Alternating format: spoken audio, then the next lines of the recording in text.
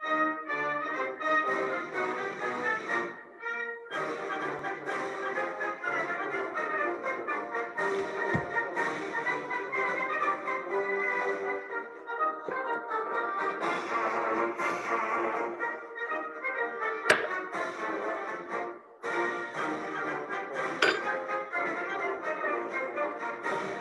evening, everyone.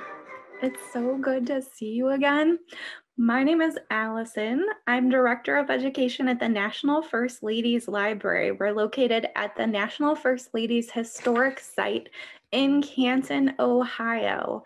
And this is our children's program. It's called Fun with FLOTUS. If you haven't checked it out before, we do have a bunch of recorded classes and activities on YouTube that you can take a look at. And we've been doing a few of these live installments during the pandemic for special holidays and events. So if you were with me last time, you may have been here during the Christmas time, and we were talking about Christmas at the White House.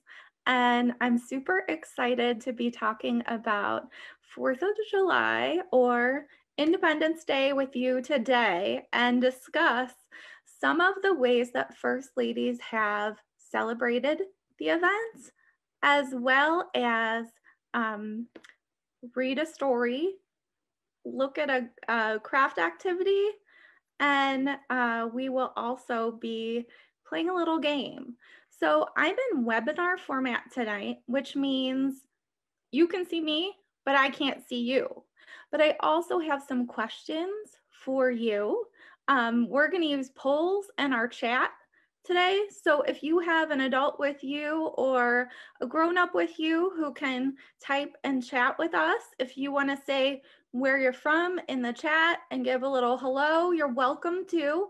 But I have a question for you, because we're going to look at some of the ways that First Ladies and First Families celebrate 4th of July. And I want to know how you celebrate the 4th of July. What is your favorite thing to do?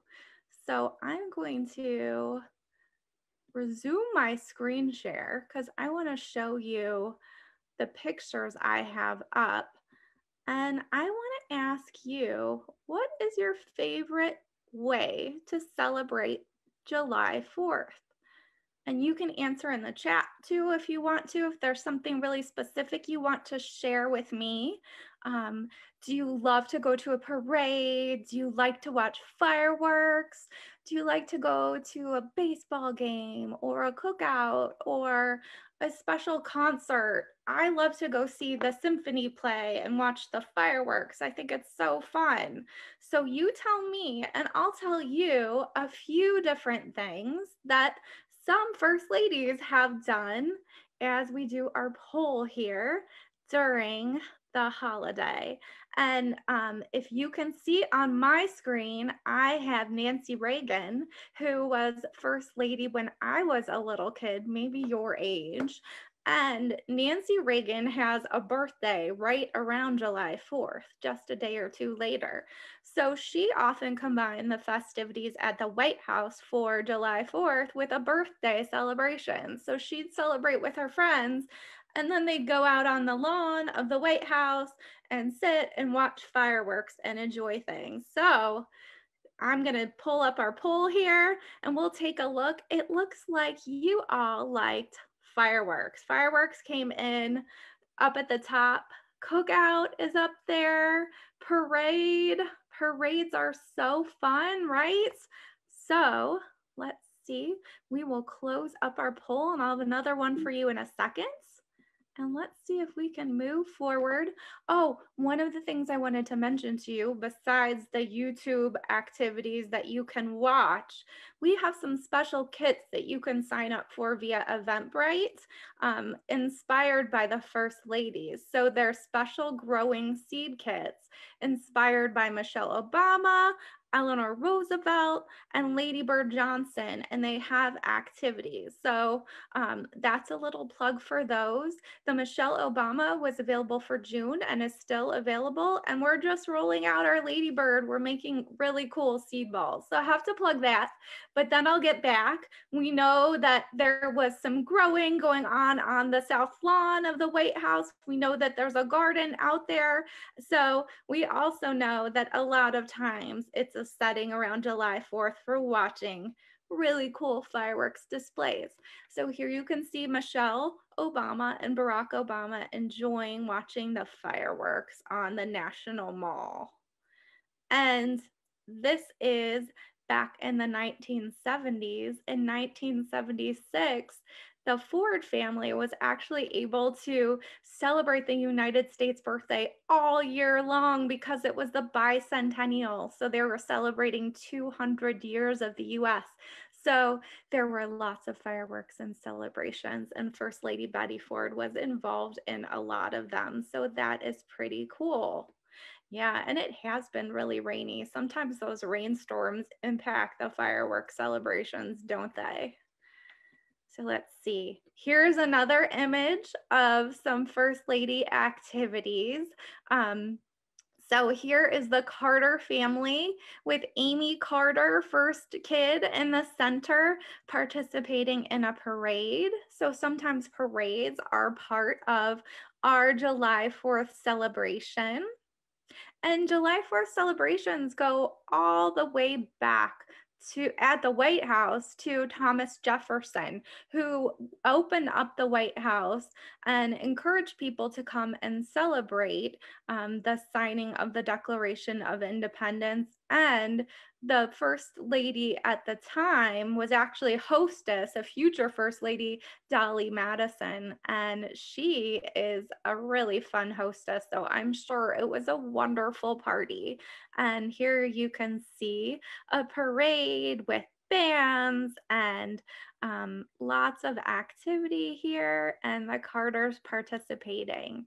And the 4th of July is sometimes about getting out and campaigning, going to festivals and activities and talking up your family member who may be a candidate if you're a first lady, or in Hillary Clinton's case, she was running for Senate, which she was first lady, and she also ran for president. So here she is celebrating the 4th, visiting with some people on the campaign trail. And we mentioned that baseball was another activity. People love to go to baseball games on the 4th of July.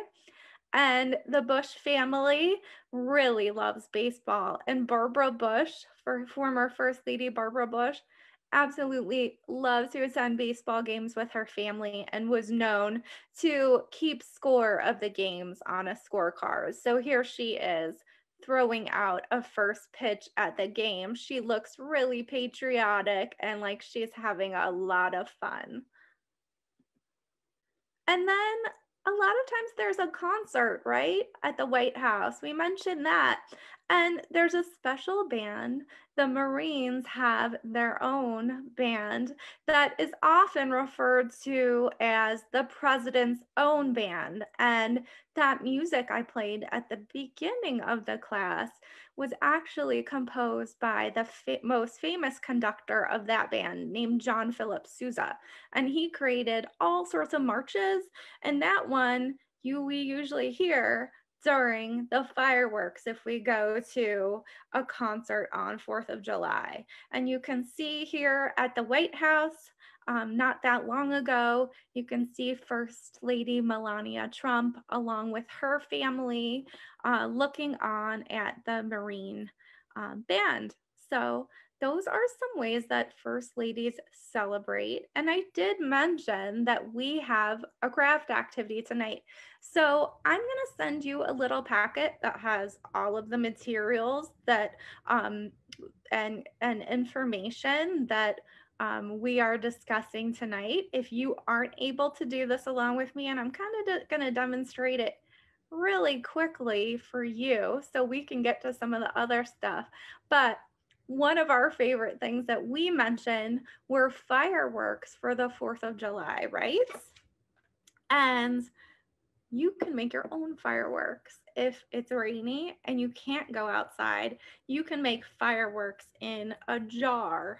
And we're gonna do that tonight. I have a big thing of warm water heated up, and I have a jar here with my water in it, and it's nice and warm. You can see the steam.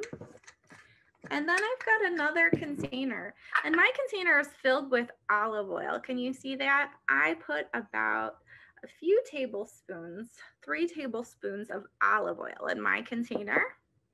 And then last but not least, I've got some food coloring. So if you can't see my demonstration, I'm gonna stop my share. You're right. So you can see me a little bit bigger here on the screen. And hopefully you can give me a thumbs up in the chat if you can. So I've got my container filled with the hot water. I've got my olive oil here too. And I've got my food coloring. So if you have a very favorite type of firework, favorite color, let me know in the chat. I'm gonna take red to begin with because it's nice and bright. And I like fireworks because they remind me of abstract art. And at the White House, there's a really cool painting by an artist named Alma Thomas, and it kind of reminds me of the colors that I'm using. She has some paintings that look kind of like fireworks. So I'm putting some red and some blue in, and if you're following along with me, you might just put 4 dots of whatever color you want to use.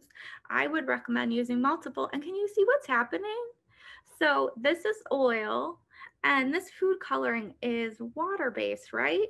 So instead of kind of stretching out and going everywhere, it's made these crazy little tiny balls. So I'm going to add a little more. I'm going to add green this time, and then we'll go to the next step. Okay. And if you're following along at home, tell me what colors you would add. And now that I've got this container with my little tiny balls of food coloring in it, I'm gonna take a spoon or a fork and just try to break them up a little. Make them into even smaller balls, just like so.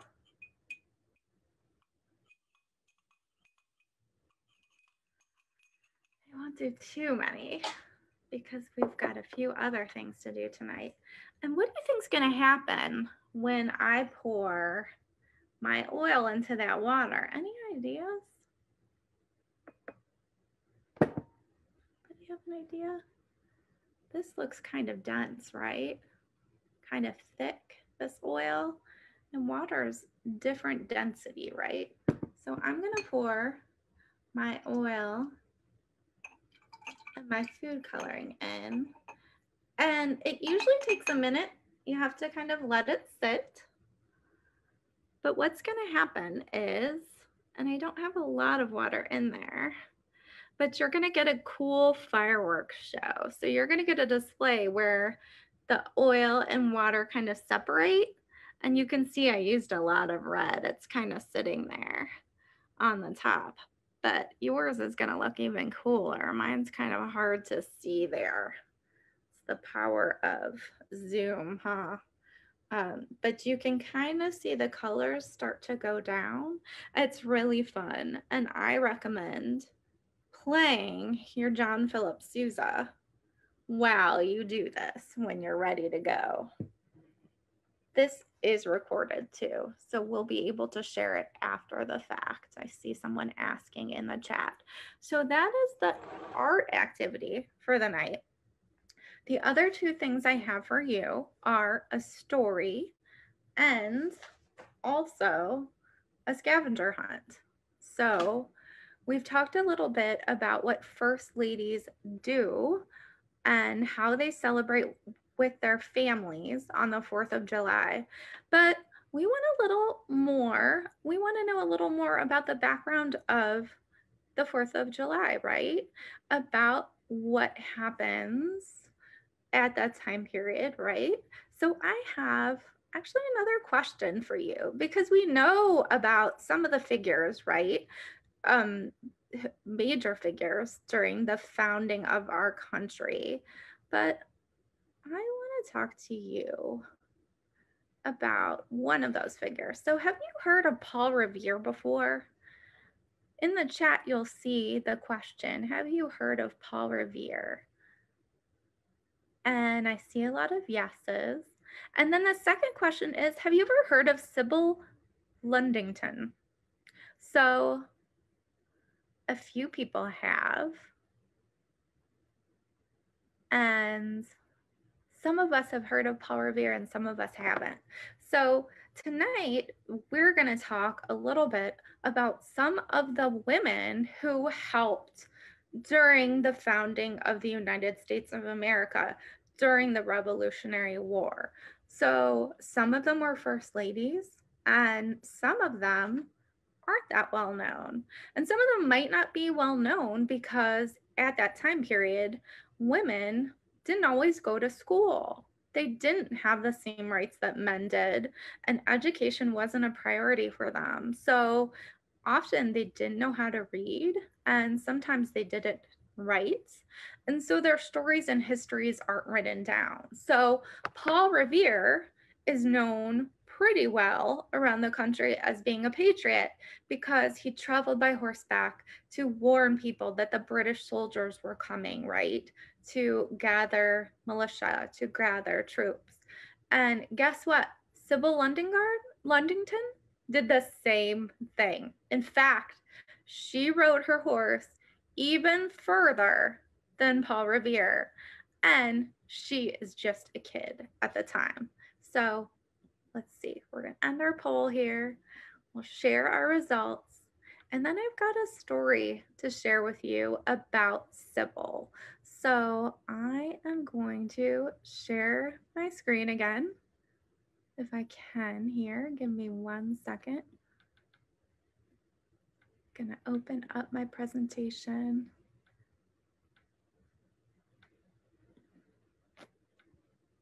Go back to share screen.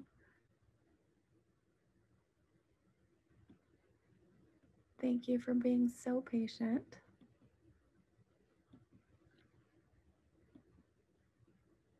Here we go.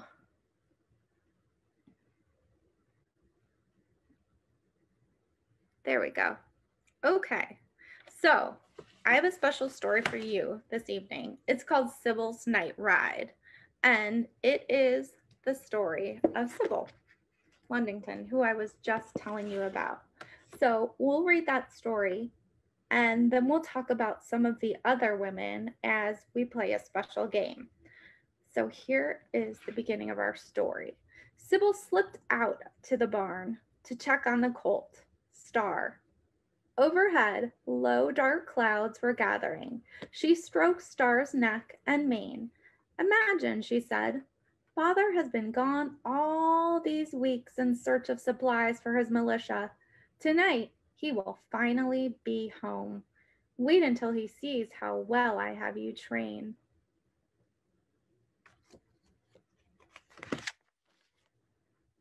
Back by the kitchen hearth, Sybil helped her mother set down the pewter plates for dinner. As Sybil lit the candles, there was a sound of hoofbeats. She ran down the porch steps. Large drops of rain were falling. Father, she shouted. Father is home. Her mother and younger brothers and sisters rushed out to greet him. All through supper, heavy rain pelted the roof and window panes. Father told about the supplies of medicine, clothing, and gunpowder he had secured for his militia. Everyone asked questions. Was it dangerous? Are there enough guns? Are the supplies well hidden? Father was explaining that more hiding places needed to be found when suddenly someone pounded on the door. Sybil turned to the mantel clock. It was past 9. Who could it be? A young man drenched with rain and mud stood on the porch. Colonel Ludington, the British are burning Danbury. He stopped to catch his breath. Look, he pointed east. A huge red fireball glowed in the sky. The storehouse, Father cried. Our supplies! The redcoats are marching this way, warned the messenger. They must be turned back. I have 400 men throughout the country, said Father. It is urgent they are called to muster. The messenger shook his head. My horse and I can ride no farther this night.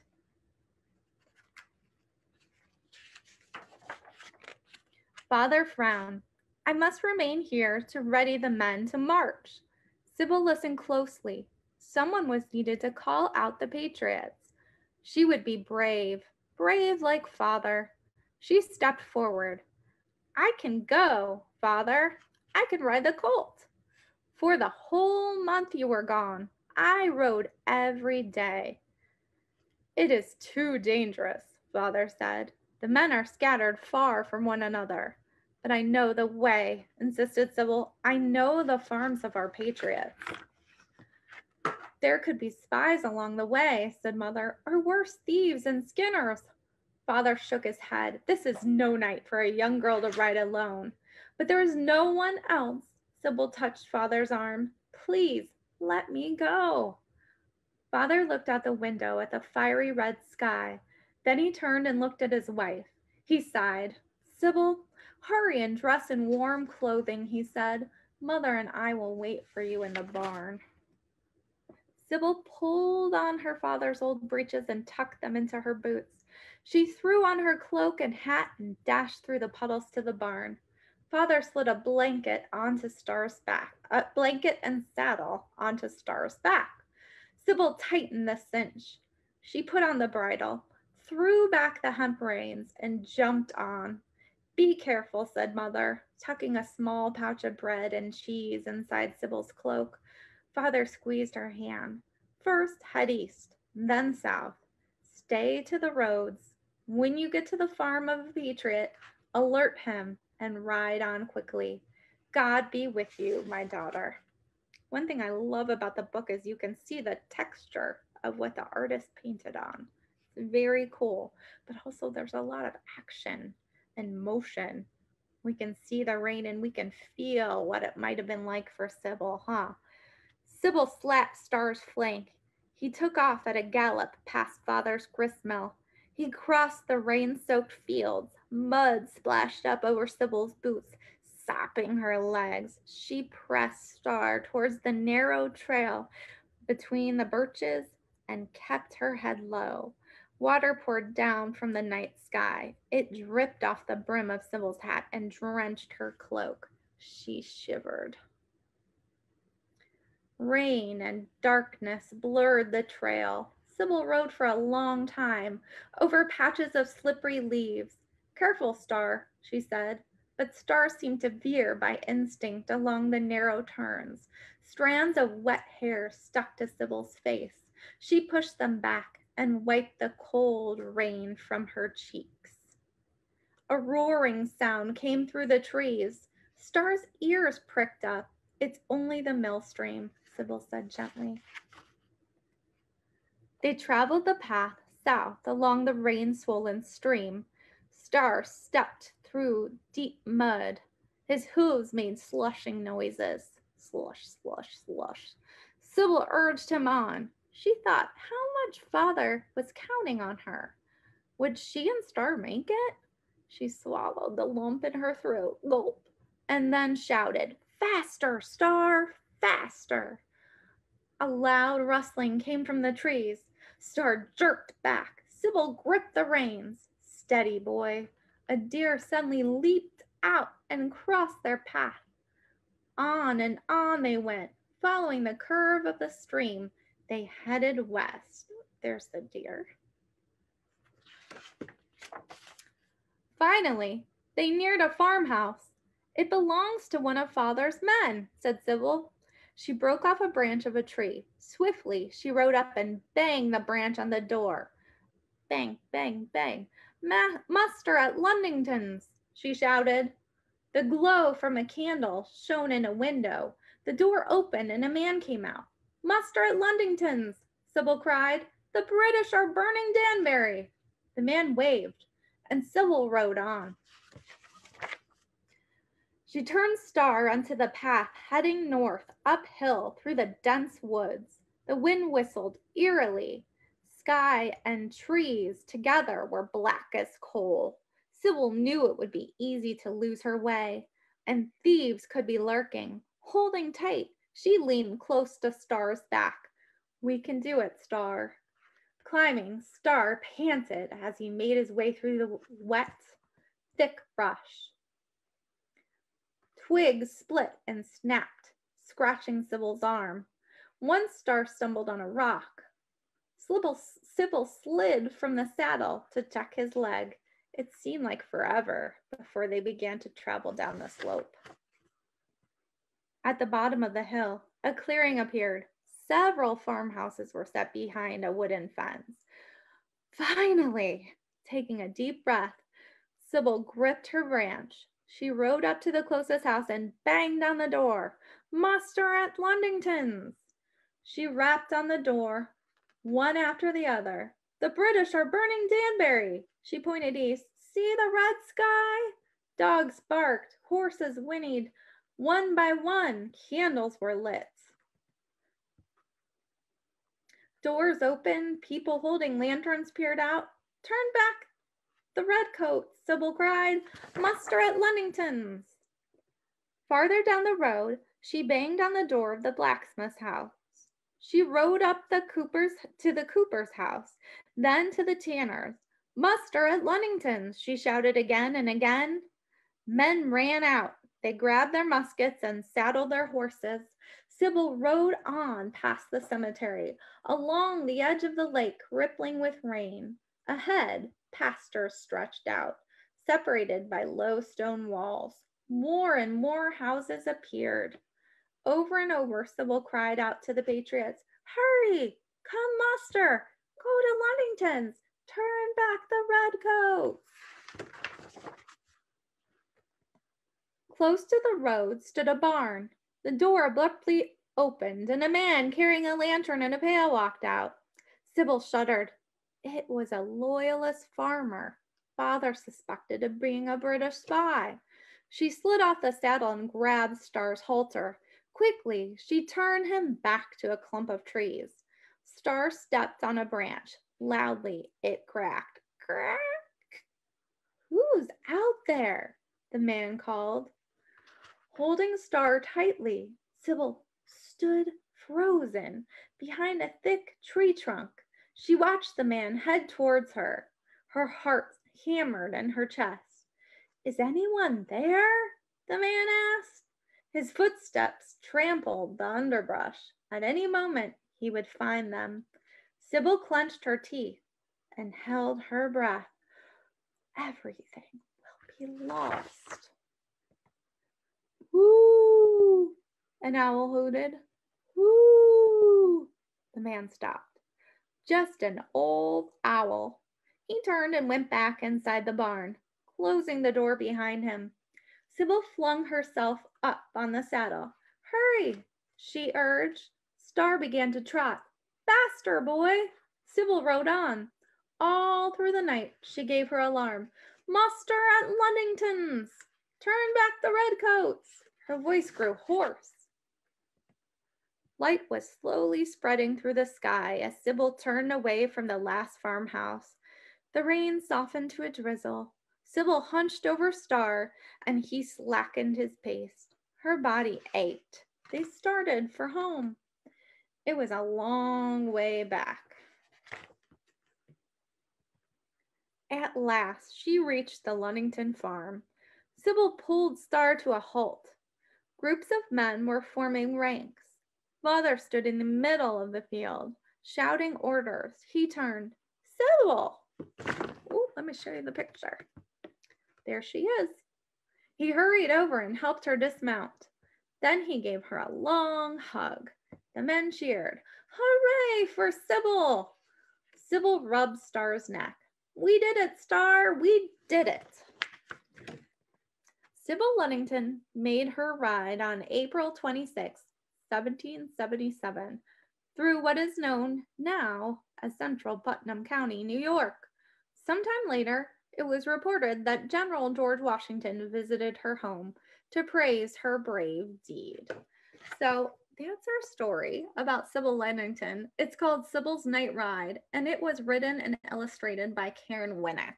So I thought it was a really fun book because it really expresses that ride and how hard it was, that dark night with lots of rain.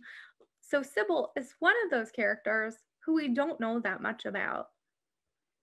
But there's actually a monument and a sculpture to her. Now, I'm going to show you a few other ladies that are important as well and underlooked or not well known, and part of those women who helped during the Revolution. Some of them are well known because two of them are first ladies, and a few of them I had never heard of before. But what we're going to do tonight, if you want to play along with me, is we're going to do a little scavenger hunt. So for each of these ladies that I tell you about, I'm going to have you go find me something around the room of your house. All of these things you should have in your home that kind of relates to this lady. So this is the first one, and I'm going to put another poll up on the screen that's going to help us. Let's see.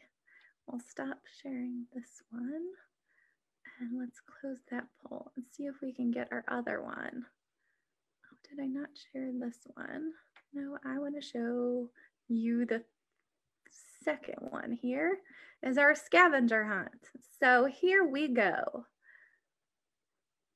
So the first woman we're going to show you, this shows you everything. So we're just going to do one at a time and we'll go through. Sorry about that. So the woman that you see up on the screen, her name is Patience Lavelle Wright. And she is such a cool woman. She is probably the very first sculptor in the United States. And she's best known for making these kinds of wax sculptures. If you've ever been to a wax museum, you might have seen one, sometimes a president or first lady or famous person. So she traveled to Britain with Benjamin Franklin, and he introduced her to all of these well-known British people, and she would sculpt them in wax. And as she was sculpting them, she would hear these stories about what was happening. So if the British were thinking of sending troops somewhere specific, something was going to happen, she took that information, wrote it down, and when she was sending her sculptures back that were wax back to the United States, she would roll up pieces of paper with that information and put them inside the wax and hide them. So the first thing that I want you to find around your house, and you can look at the question number 1, Patience Lavelle Wright was a spy for the colonists. She sent secret messages in her wax sculpture. Can you find an object around your house that is used to clean up wax? Can you find something? And then it asks you for the first one, what did you find? So someone, what did you find? It looks like someone found a cotton ball, and I'll give you just a second while I'm doing that. This is what I found. I found a Q-tip. So Patience Lavelle Wright, this Q-tip's for you. And it looks like someone found a cotton ball. And if you want to share something else you found or something you thought of, if you're not even running around, you're welcome to. Someone said toilet paper. I think some of these are meant to be silly though. Sometimes they didn't relate and sometimes they did. So the first one's kind of silly, but you could use toilet paper to clean up wax, right? if you had a candle spell. So let's look at our next woman. Now, here's a woman that you've probably heard of before, right? This is a portrait of Abigail Adams. She was a first lady, and she was a very brilliant woman. And she wrote lots of letters to her husband because her husband was traveling. He was working on helping to establish a new country. And he was very loving husband. He liked to write a lot of letters to Abigail and share what he was thinking. And he was also really interested in what Abigail was thinking. And one of the things that she was thinking and really wanted to tell him was, hey, you know what? As you're writing these founding documents, like the Declaration of Independence, maybe you should be thinking about women. Maybe we should include women in them and give them equal rights to men. So that was something that she asked her husband to do. It's something that he didn't do, but Abigail is really well known for being a great advocate and speaking up for women and women's education. So, in honor of Abigail Adams, we want you to find an item in your house inspired by her writing her letters to her husband. And if you want to run around your house and see what you can find, I've got a few things in my poll. You can tell me in the chat too if you want what you found, if you found something totally different that I didn't think of that related. So I found an envelope to send my letter, and I found a sheet of stamps to send. And maybe you found a pen too. It looks like someone found a pen. So thank you for participating in our hunt. And you're welcome to keep moving along with me here. I'm going to tell you about another really groundbreaking woman during the Revolutionary War. Her name is Deborah Sampson, and she became a war hero when she disguised herself as a man to serve in the Continental Army. She fought in several battles before they figured out who she was. She was wounded, and then she was identified as being a woman, and she was sent home. But she is actually the very first woman ever to receive a military pension. So she got money from the US government, and she also went on a speaking tour. So as I'm telling you about her, can you think of something that you might find in your house inspired by her? So she had to put on a disguise, right? To be a soldier. So what have you found inspired by her? And I wish I could see what you found. Maybe you have a Halloween mask or costume. Here's what I found. If I didn't want people to know who I was, I might put on a hat. I might put on some sunglasses and kind of go incognito. We've seen some first ladies do that before when they didn't want people to notice them or see them. So that's my disguise for the evening. And if you want to share your disguise, it looks like a lot of people found some hats. So very cool. Let's see our next person. So she's also a very well-known person. We talk a lot about our founding father, George Washington, but this is his wife, First Lady Martha Washington. And Martha didn't want to sit at home during the war, right? It was really important for her to travel to where her husband was and set up a home there at Valley Forge. She ordered supplies, she organized meals at his headquarters, and She met with the officers' wives and helped boost morale, helped people feel good when it was the dead of winter and people were hungry and cold. So she had a pretty important role during that time. Now, what I want you to find relates to George because we don't really have a coin at the moment in circulation that has Martha on it, but at one time I think there was, and maybe there will be soon because I heard there's some coins with women coming out. So I want you to look around your house and see if you have an image of George. Maybe you want to tell me in the chat that you found an image of Martha in your house, but everybody has some kind of George Washington representation in their house, even if it's not a picture on a wall, because he's on a lot of our money. So I have this quarter that I found, and if you have a dollar bill, you may have a really nice portrait of George in your house, or maybe you have a postcard or a book.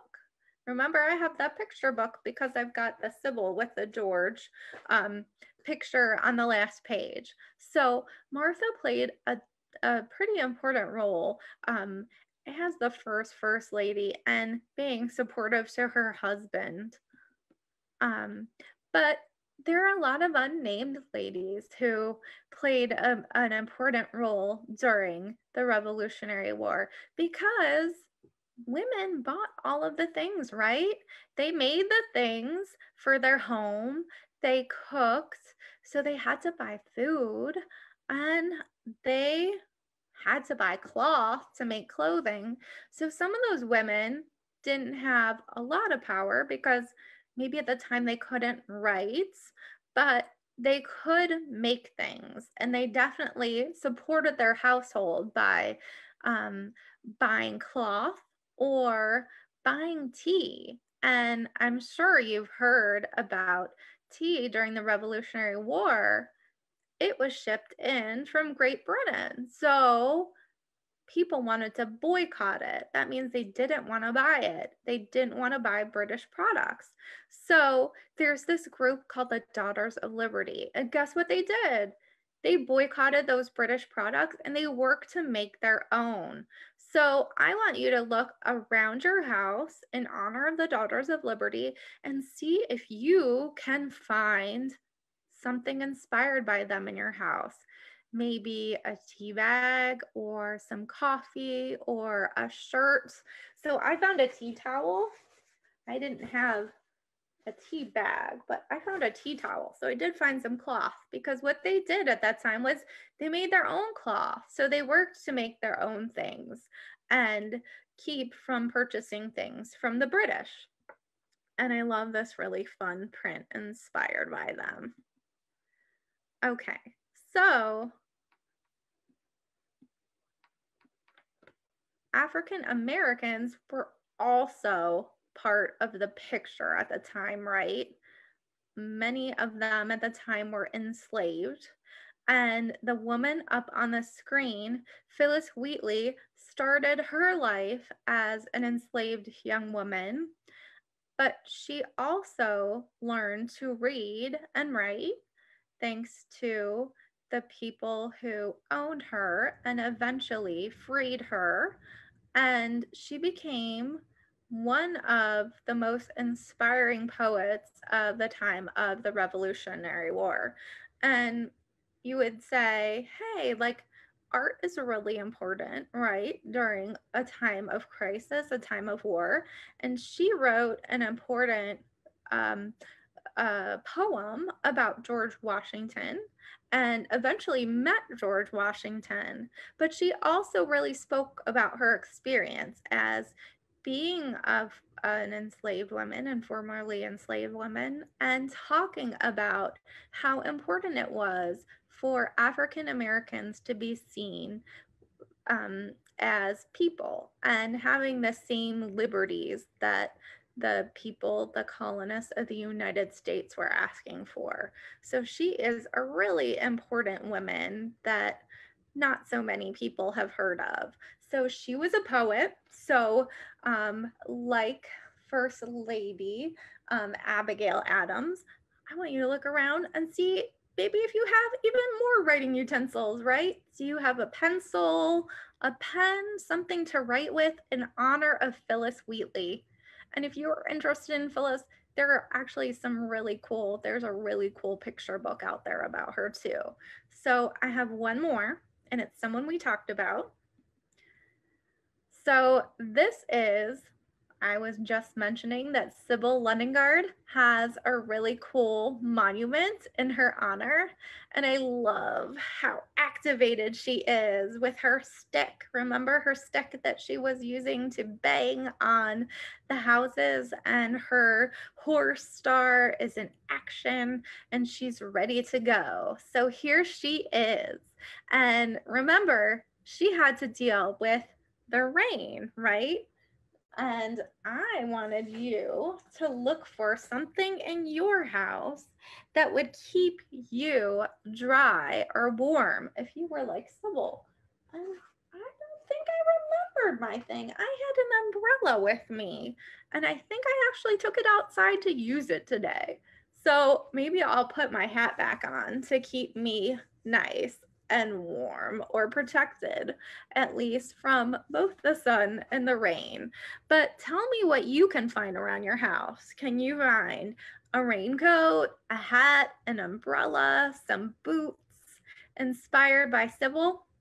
So those are some women who played some really cool roles in the Revolutionary War. And I will share my results because I didn't do that earlier because I had these all as one big poll. And you can see some of the things that people collected in honor of these revolutionary gals. We've got Q-tips and cotton balls, stamps and pens, hats, quarter, a dollar bill. So maybe you want to create your own dollar bill or coin inspired by one of these women. And let's see, tea towels, coffee, tea bags, pen, paper. So that is our activities for this evening, celebrating First Ladies and our independence. And I did see some questions in the chat. I know someone was asking specifically about and my spelling may be wrong on Sybil. I'm so sorry for that. Someone might be asking about what was happening at the White House during certain times for celebration. So Thomas Jefferson established the celebration of July 4th at the White House, but Adams even earlier said, as the Declaration of Independence was signed, that, hey, I think we should be celebrating with fireworks in the future. This is a really big moment. And then Jefferson actually didn't have a first lady. So he had women in his family who served as a hostess, including Dolly Madison. So someone mentioned the White House being on fire. Dolly Madison actually served as a hostess during Jefferson's time. So that's why I said it was probably Dolly Madison who helped host the very first July 4th celebration at the White House. But I'm not sure if she would have done that while she was First Lady, given the conflicts that were happening at the White House part of that time. But those celebrations went far into the 19th century. That the White House was opened up and people were welcome to the White House, that the president and often the First Lady were there to greet them, that there were festive parties with music and celebration on the lawn. And then sometimes the president and First Lady weren't there. Sometimes it's a really long weekend and they use it to travel and enjoy themselves. So it wasn't until more recently that the White House was kind of opened up to staff and celebrations weren't always involving the first family, but they were always happening on that White House lawn. So hopefully that answers some of the questions that adults have. And again, some of you out there, some of your adults may know even more about the Revolutionary War and may be able to answer questions. So again, Sybil's Night Ride was the story we read tonight. We talked about first ladies at the White House and their celebration of Independence Day. And I hope that you all have a great Independence Day, and we'll be sending you out the information for our art activity tonight. So you can follow along, as well as some information about the women that we discussed in our little scavenger hunt. So I hope you had a great time. If you enjoyed yourself, please go to our Eventbrite page and check out some of our other activities. Our First Lady Kits for Kids are going to be really cool and fun, and I am looking forward to connecting with you all soon through future Fun with FLOTUS, and I hope you have a great 4th of July.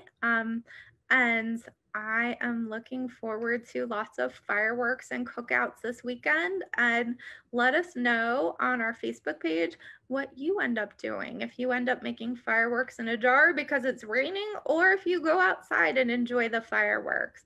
So happy 4th of July, and we'll see you next time. From the National First Ladies Library, and Allison here with Fun with FLOTUS. Thank you so much, everyone. It was great to see you virtually.